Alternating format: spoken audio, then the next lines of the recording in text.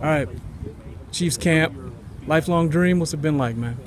It's a pretty surreal experience. Like the first day you walk in and you see some of your idols growing up on the walls around here. It's a pretty surreal experience, and it's been pretty awesome. So You grew up wanting to be a Chief, growing Yes, up in sir. Louisburg. Yes, sir. Did you expect to be invited to the rookie camp, or were you surprised? How'd you find out?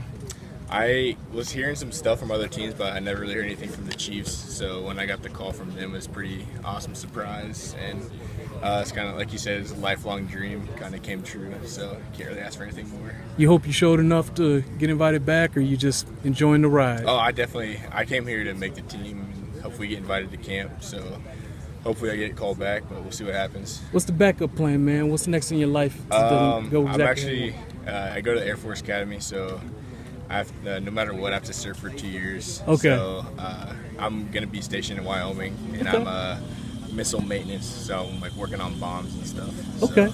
Well, thank you for your service. My Obviously, we pleasure. appreciate that, man. And just in general, just what's it been like?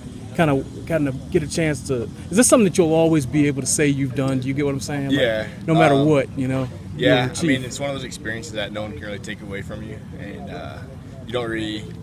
I don't think you really know what's happening while you're in it, but afterwards you kind of look back and say that's pretty awesome. So definitely look back at it for the rest of my life. Did you have any big plays on the field the last 3 days that you?